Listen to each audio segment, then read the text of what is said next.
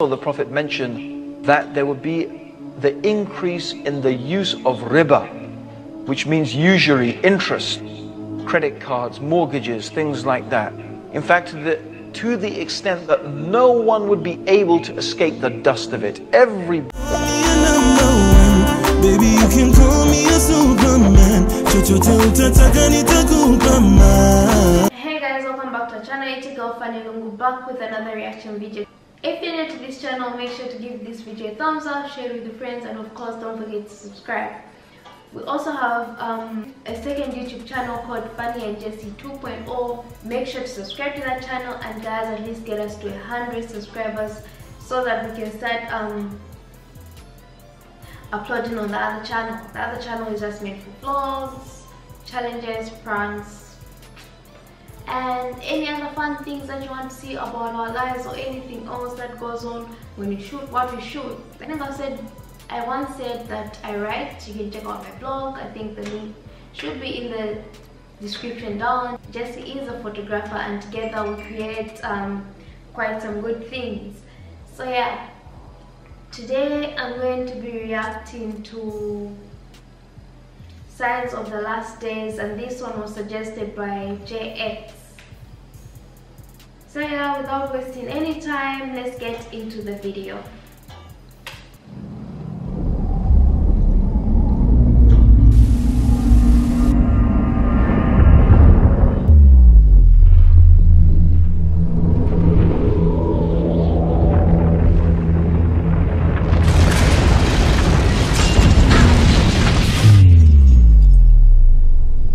signs of the last day. Things that the Prophet Muhammad said that would happen before the end of time. And of course, the first thing the Prophet Muhammad ﷺ said, the first thing that he said would be, the first of the signs of the last day is his death. And the last day is soon upon us. And that's what the Prophet said then, 1,400 years ago. How close must it be now? Let's look at some of the things the Prophet Muhammad, may Allah's peace and blessings be upon him, said in various narrations. First of all, the Prophet Muhammad mentioned that amongst the signs of the last day is that you would see the barefooted Bedouins compete with each other in building tall buildings. This is remarkable, because I invite anybody to look and go and visit Dubai, Abu Dhabi, Saudi Arabia, Bahrain. These are places where 60 years ago, I remember when I was in Kenya, and they were complaining how there was no more money coming from Saudi Arabia after 9/11 and so on and so forth. And they were saying, well, you know, 60 years ago, we used to send money to Saudi Arabia to help the orphans and the madrasas there. Now you will find the people who only 60 years ago were barefooted Bedouins competing with each other in who can build the tallest building in the world. In fact, it said there's going to be 6 of the tallest buildings in the world in Dubai in the years to come. This is something the Prophet Muhammad was predicting 1,400 years ago. It is truly a sign of the last days. The Prophet Muhammad ﷺ also mentioned that the mosques would become like palaces. And this is the case even though the Prophet ﷺ ordered simplicity in the houses of Allah. The fact is that they have become more and more fantastic, and more money is being spent on these mosques with domes and floors and golden domes and floors and everything to match, with so much lavish chandeliers and carpets like palaces, as the Prophet ﷺ said would happen. Also, the Prophet mentioned that trustworthiness would disappear, so much so that a person would be able to say, I know a trustworthy person in such and such town. I ask you yourself if maybe that is not the case today.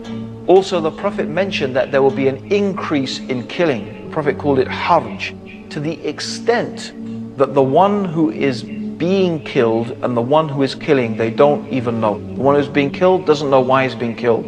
The one who is killing doesn't know why he's doing the killing. I think this is describing the condition of some cities today, where kids are shooting people.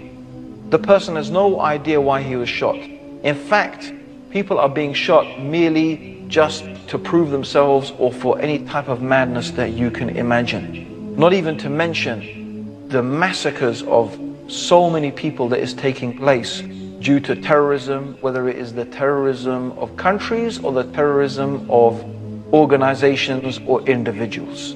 We shouldn't really make a difference. It's all terror. When women and children and innocents get killed, it's terror by the hands of whoever it is.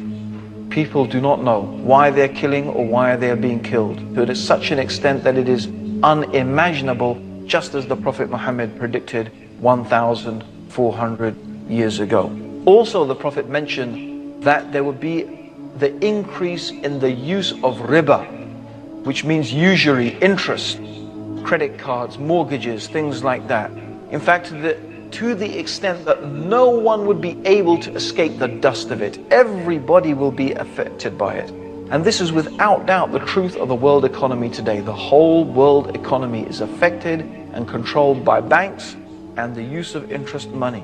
Even though in Islam it is totally prohibited, even though in Christianity, up until the 16th, 17th century, riba was forbidden in Christendom as well. But yet today, it is something that controls the world economy to the extent that no one can escape it, just as the Prophet Muhammad predicted 1,400 years ago.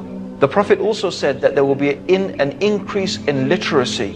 In fact, so many people will be able to read and write, but actually knowledge will decrease. Isn't that a type of paradox? More people will read, and what do we end up reading? Most of us, we read rubbish. We read rubbish stuff. But we can read, but knowledge, especially knowledge of the religion, despite the fact that more people can read, ignorance has become prevalent. And this is what the Prophet ﷺ said, that religious knowledge would decrease. Not by the books disappearing, not by, knowledge being taken from the minds of the people. No, the knowledge in the sense of the books will be there, but the scholars, so that only ignorant people will remain. And people will ask them for religious verdicts, and they will give it, even though they are ignorant, and they will misguide themselves and misguide others. Anyone acquainted with the Muslim world today will be familiar with this. And the Prophet mentioned the speakers will be many and the scholars will be few. And this is what we can find exactly. There are many speakers, many thinkers, many intellectuals, many people, alhamdulillah, giving dawah. Maybe not enough people, but the scholars, they are so few. And this is a type of sign of the last day, that the scholars will be taken away, and this is exactly what we find happening. Also, the Prophet Muhammad ﷺ said that there will be such an increase in musical instruments, and Muslims will make it lawful even though it is forbidden. The use of musical instruments, it has been forbidden by the Prophet. Some Muslims will make it lawful. And there are many people who are saying it's allowed, even though it is very clearly mentioned in Sahih Bukhari, the most authentic collection of hadith. And this is mentioned here. This hadith where the Prophet predicted that the people will make it lawful even though the Prophet made it unlawful, and it has come true. Just as the Prophet Muhammad, may Allah's peace and blessings be upon him, said. Also, he mentioned there will be an increase in sexual promiscuity. Even though Islam is a religion that teaches chastity, that a man and a woman should confine themselves to marriage, the Prophet said there will be an increase in sexual promiscuity. And I don't think anyone can deny that that is the state of the world today, with highly sexualized images, and even traditional societies that normally had a good traditional moral values. For example, like India. Even in India, for example, promiscuity is becoming more and more common, hardly than it ever was before. Even in Muslim countries, where the whole idea of sexual promiscuity is so against the teachings of Islam, it is unfortunately becoming more and more common. And the Prophet Muhammad said that because of this, diseases would appear that people had never heard of before. Isn't that the case? AIDS, for example, diseases that people had never heard of before will arise due to sexual promiscuity. And this has taken place just as the Prophet Muhammad predicted, sallallahu alaihi wasallam. He mentioned that women will be naked although they are dressed. The dress of some women today, which in all but means is nakedness, with the clothes that are so tight they describe every shape of the body. which this technology did not exist to make those type of clothes in the time of the Prophet. Yet the Prophet Muhammad is describing how this nakedness amongst the women will become prevalent. And also the Prophet mentioned that there will be shouting in the mosques, something that is prohibited in Islam, and it's something that I have witnessed myself. And also the Prophet said the worst and the most ignorant people will become the leaders. And really, I have to say, if we look at some of the world leaders today, even of some of the superpowers, it seems as if what the Prophet said about the worst and most ignorant people becoming leaders seems to have taken place, exactly as the Prophet Muhammad said. Also, he mentioned that a man will obey his wife and disobey his mother, something really contrary to the teachings of Islam. He will rather listen to his friends than listen to his father. And this is something that we find happening in the Muslim world, even though this is so against the teachings of Islam. Men will wear gold and silk and they will make it lawful, even though the Prophet has made it unlawful. People will abandon the religion of Islam for a small worldly gain. And keeping onto the religion will be like holding two hot coals.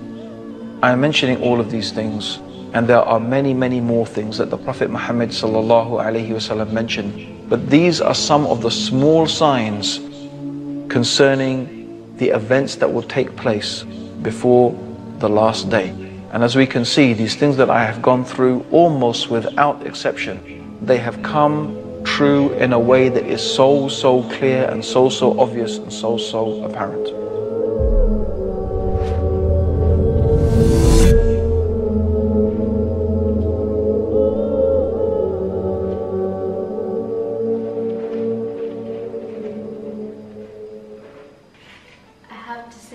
Today is very hot.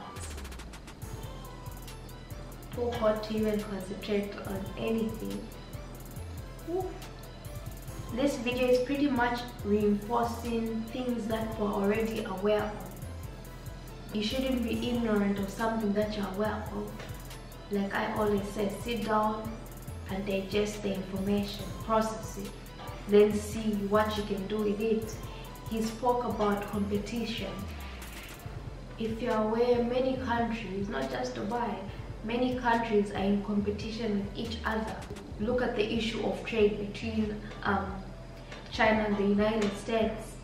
Instead of focusing on helping people that are poor, that need houses, they're focusing on how they can improve their countries, who can have the tallest building, who can have this and that. It just doesn't make sense anymore.